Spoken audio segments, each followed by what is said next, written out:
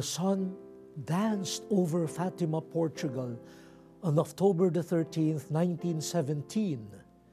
It was a sign given to 3 young shepherds by a beautiful woman who introduced herself to them as the Lady of the Rosary. The eldest of these mystics, Lucia dos Santos, would live long and become a Carmelite nun, not only to advocate the praying of the Rosary, but also to spread devotion to the Immaculate Heart of Mary.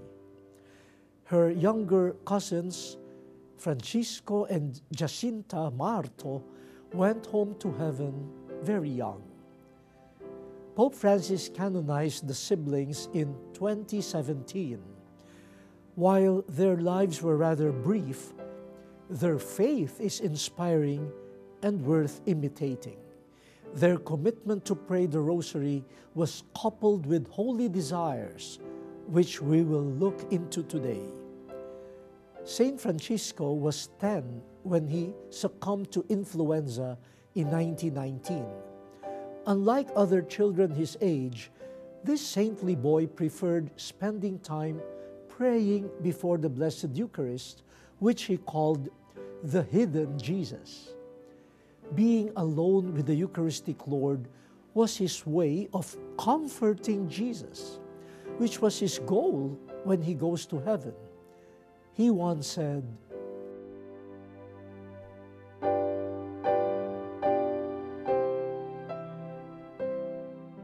the following year, due to complications stemming from influenza, Saint Jacinta died at the age of 9. Like her older brother, the little girl demonstrated a profound understanding of the grace they received from the apparition of Our Lady. She believed that her participation in the work of salvation was to endure the pain and suffering she got from her illness and to offer it for the conversion of sinners. She confided to Lucia,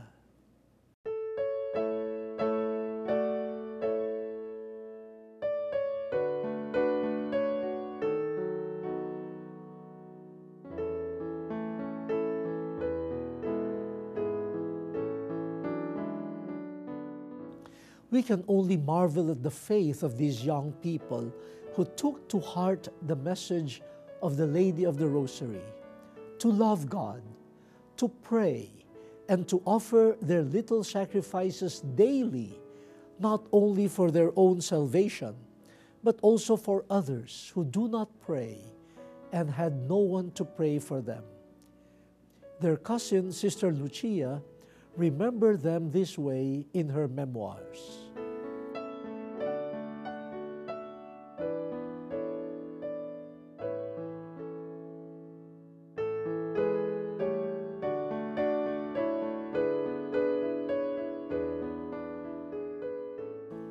There you go, brothers and sisters, young people with profound faith and holy desires.